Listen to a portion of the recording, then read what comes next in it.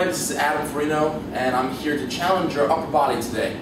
So what we have for us is a push-up test that's going to challenge our upper body strength, and we're looking to do 30 or more push-ups. If we do 30 or more, we're doing excellent. We're just going to keep doing what we've been doing as far as our workouts have been going. If not, we're going to switch things up.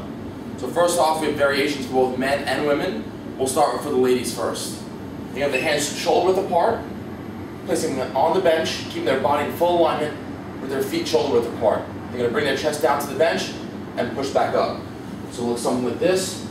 Hands shoulder width wide, feet shoulder width apart, dropping their chest to the bench, pressing back up. Nice 1-2 tempo, nice 1-2 tempo up. And again, we're looking for 30 or more push-ups. For the guys, all right, we'll do our regular standard push-ups, hands outside of our shoulders, feet again, shoulder width apart, and our body in full alignment. So standard push-up, again, 2 seconds down, 2 seconds up. So 1, 2, 1, 2, 1, 2, 1, 2.